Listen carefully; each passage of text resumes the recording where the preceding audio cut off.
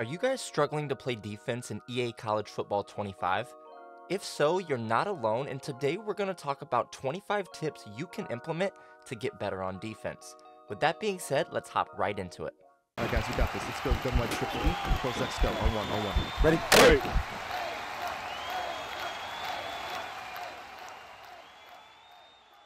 What's up, guys? It's Pick'em with HuddleGG, and we are back with another College Football 25 video for you. And today we're going to talk about 25 tips you can use to get better on the defensive side of the ball. So that being said, let's dive right into it because there's a lot to discuss. And first, we're going to talk about settings. We're going to talk about our pre-game settings and our in-game settings. And if you're not setting these can be very, very important. So what we want to do for our pre-game settings first is on the main screen, we want to go to the settings tab with our LB or RB at the top, and we're going to click on game settings. Okay. From there, we're going to use the first tab here, game options, and we're going to scroll down a little bit until we get to the gameplay helpers. Now, the first one here is Autoflip defensive play call. What this is going to do is it's going to flip your defense to match the strength of the offense. Okay, so if you have a slot corner, it's going to put him on the side with 3 receivers. All right, this is important to have on because of the unique formations you're going to be facing in college football. It's very tough if you're not aligned properly.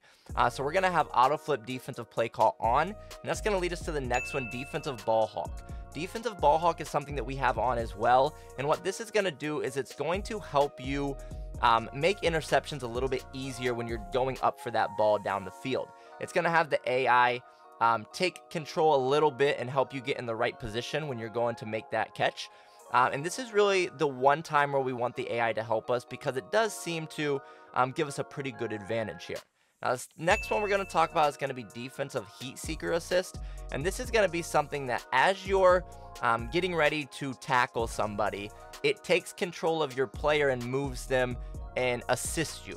Okay, we don't like this one because this is something that is taking control away from our user, and it actually sometimes will make it harder because they'll put you in a position you're not expecting to be in, and actually is going to make it harder to tackle at times. But if you are struggling a lot to make tackles, you can try to have this on. But again, if you do feel comfortable at all with your user, you want to have this off. And same thing with defensive switch assist.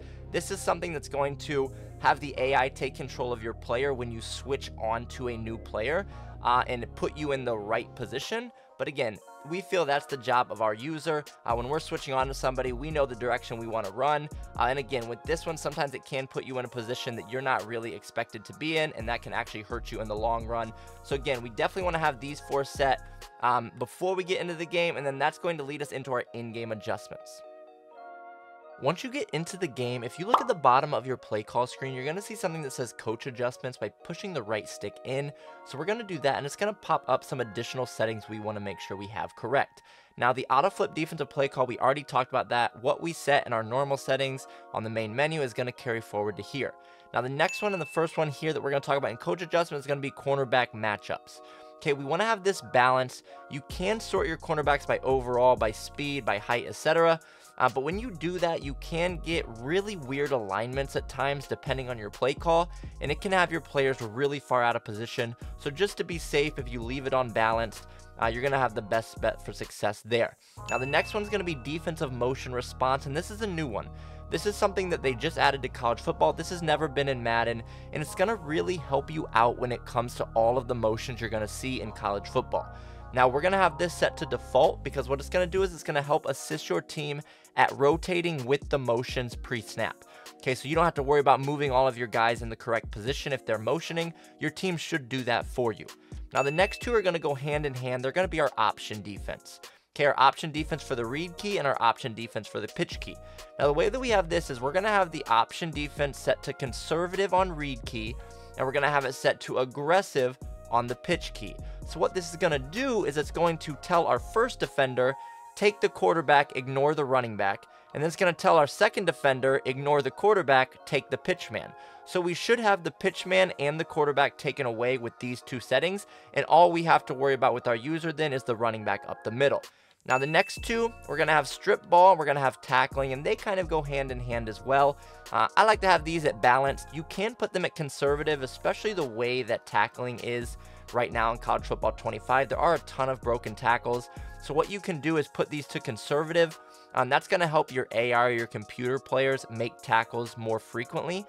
They're going to see a lot less broken tackles. And if you do want to strip the ball or you do want to go for a big hit, we want to do that with our user anyways, and these settings are not going to affect us either way on that. So again, if you want your AI to be safe, set these to conservative, and then you can focus on stripping and using the hit stick with your user. Now the last three here are going to be our zone drops. Okay, with zone drops, these are something that depends on the type of player you're playing against, right? What they're going to do is, if you leave them at default, it's just going to have your zones play their normal responsibilities. All right, but what we can do, and this was added a couple years ago in Madden, is we can set these to certain depths. So your flats, which are going to be your hard flat, cloud flat, soft squats, you can set them to anywhere from 0 to 30 at 5-yard intervals. And you can do the same thing for your curl flats and for your hooks. Okay, so your yellow zones over the middle, and then your curl flats are going to be those purples. So you can set the depth that they're going to go back on a play, and that's very important. And we can use that to really defend something in our next tip. As I said in our last tip, there is a time and place to use zone drops, and one of those times is to defend corner routes, specifically out of compression sets. So what we want to do is we want to have our flat set to 25 or 30, and we want to have our curl flat set to 5. Now from there, we're going to come out in a cover 4 style defense, and to the side that they're running the corner route, again, a lot of times you'll see this flat corner streak. What we want to do is we want to put the outside corner on a cloud flat, and we want to put the safety in a deep half. It's going to look like that to the right side of the screen.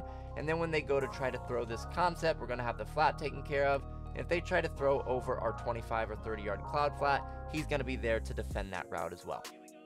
Another key aspect at getting better on defense is understanding the difference between zone coverage and match coverage. Now, match coverage is going to look a lot like zone coverage, but it's going to have specific man or pattern matching rules built into it based off of your opponent's route combinations and their formations. Okay, I could spend hours talking about the details of match, and we will have videos on the channel, but I do want to show you briefly what I mean here.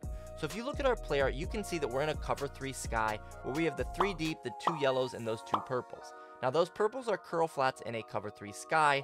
If we audible over to a cover 3 match, you're going to see that it looks almost identical, other than those purples are now called seam flats. Okay, now these two plays, although they look identical, they're going to play very different.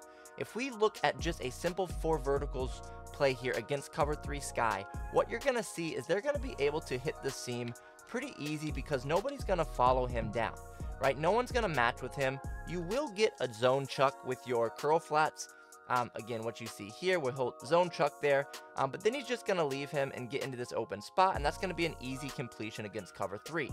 Now, if we audible to cover 3 match and we run that same exact play, what you're going to see here is now that seam flat is going to match, and he's going to make that a tighter throw and make it so your opponent really can't make that read. So if we look at the replay here real quick, you can see that instead of getting that zone chuck and letting him run by, now he's going to follow this down the field and match or man up to this route based off the formation and the route concept that your opponent is running. Now, if you're struggling to understand which of your plays are zone and which of your plays are match, etc., these next 2 tips are for you, and the first one is very simple. We want to look into the top left of our play art screen. So you see here, these 3 plays have 3 different tags. The one on the left is zone, the one in the middle is blitz, and the one on the right is match. This is going to give you a general basis of what the play call is. Now, the second part to that is very important. It's going to be looking at the actual play art itself. Okay, so the colors of the zones are important. If you see anything that has light pink versus purple, the light pink is typically going to tell us that it's a matching style coverage. For instance, cover 4 palms on the right, it has that light pink on the underneath zones. That's telling us those are matching style zones, whereas cover 3 sky on the left is that darker purple color, which is telling us it's more of a traditional zone drop style play. Now, if you do notice the one in the middle, although it doesn't say match, it is going to have the light pink zones, so that strong safety blitz 3 does have match principles built into it as well. This next tip is one of the biggest mistakes I see people make, and it's not understanding how to use quick adjustments. Now, a lot of people know if you click onto a player and push A, you're going to be able to adjust that individual player, but you can actually adjust anyone on the field without going away from your user to make sure you don't get clicked on the wrong person. So what we're going to do is we're just going to push the right stick in here to look at this little menu. This is just a helper in practice mode. You can see defensive line is left on the D-pad, linebackers right, and secondary is Y. So if we push Y for secondary and then we push Y again for quick adjust, you're going to see that it's going to pop up all of our defensive backs on the field that we can adjust. Now instead of having to click onto that right of screen safety, we can just push A and then push him in a deep middle third, and you're going to see now if we look at our play art, he's now in a deep middle third and we never had to actually navigate our user over to him to make that change. These next few tips have to do with your user on defense, and the first one I may catch some heat for, but get off of that defensive lineman. It is not going to be the most effective way to play defense. Using a middle linebacker or safety over the middle of the field is much more important because you can cover so much more ground than the AI can. Now, the second part is when you are using this guy over the middle of the field, you need to understand where your responsibility is and stay true to it. Okay, so for example, if we're in a cover 2, obviously it makes sense not to sprint down here with the safety and leave the whole deep right side of the field wide open. But it's equally as important over the middle of the field to do the same. So you can see here, you're responsible for the intermediate middle. If we would sprint all the way over here and cover something, you're leaving the middle of the field wide open for your opponent to attack. Now, both of those tips would be for not if we don't have the right user. So when we're looking for a user, we want to look for a tall player who has good athletic attributes like speed, agility, change of direction, acceleration, and jumping. Speaking of our user, we have more control than ever this year with the introduction of the switch stick. Now the switch stick is going to allow us to switch to any coverage defender on the field by simply flicking our right stick in the direction we want to go. So what you'll see here is if we say hike, we can actually user all 4 of the players on the right side of the field pretty quickly by just flicking that right stick in the direction that we want to go. Now it's very important to understand that once you switch off of a defender, he's going to go back to his original responsibility on the play. So just make sure you keep that note in your head when you are using this mechanic. The next tip is understanding the importance of audibles, how to set them, and how to effectively use them in game. Now first, how to set them. When you're looking at any formation, simply push left trigger and it's going to pop up the 4 slots available for you to set your audibles. From there, we're going to click on any of the slots and scroll through the formation and pick the plays that we want. From there, when we come out in the play, this is where we can now use the audibles. To do so, simply push X. Now when you do that, you're going to see the 4 plays that you set that you can now switch to. This is very important because if you come out on the wrong play or your opponent changes their play, you want to be able to change your play as well. Now a little pro tip: when your opponent is running no huddle, it's going to automatically pop this screen up when they use that.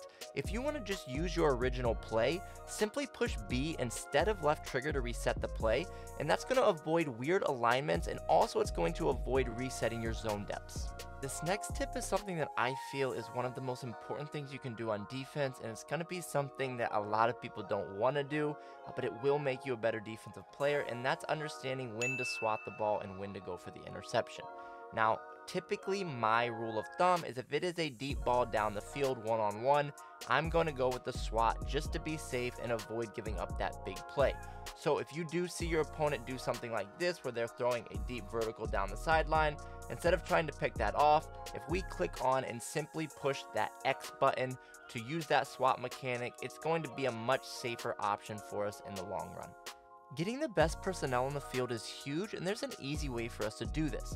Before we go into a formation, if you look at the bottom and you see where it says packages, if we flick our right stick right or left, you're going to see that it switches to personnel. So for instance, if you want to run nickel over but use 3 safeties, if you flick the right stick to the left, it's going to do free safety 1 inside package, which is going to bring our safety into the slot and have a 3 safety package. Now, you can also do this by pushing Y and going to the individual positions and pushing A and substituting them out individually, so you have both options and making sure you have the right personnel on the field. Another new mechanic we can take advantage of is the new coverage shell options. Now to use this, when you're actually in the formation, if you use the right stick left or right, you can see that you can show any coverage shell you want with cover 0, 2-man, cover 2, cover 3, cover 4, or cover 6, regardless of what play you pick.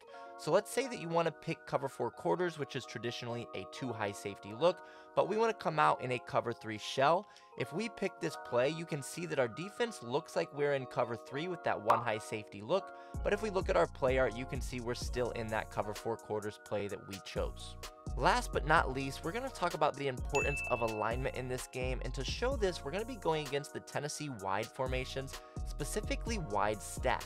Now there are 2 ways we can adjust the alignment of our defense. One is with the coverage shell option that we just talked about in the last tip, and the second one is understanding how our play call affects things, and understanding the difference between 2 high safety looks and 1 high safety looks. So we're going to start out in this cover 4 quarters 2 high safety look, and you can see immediately we are at a disadvantage, and they could run the ball up the middle the entire game if we came out like this, because we only have 5 people in the box. Now, a simple change to a 1 high safety look in this situation will align our defense much better, so something like cover 1 hole or cover 3 sky will put us in a much better position on defense, where we now have 6 in the box to help defend the run, we still have that deep middle of the field safety, and we still have 2 people on each side of the field to help out with those 2 split out receivers. And if you're interested in getting better at Madden, make sure to join our free Discord by going to HuddleGG/Discord. Have a great day.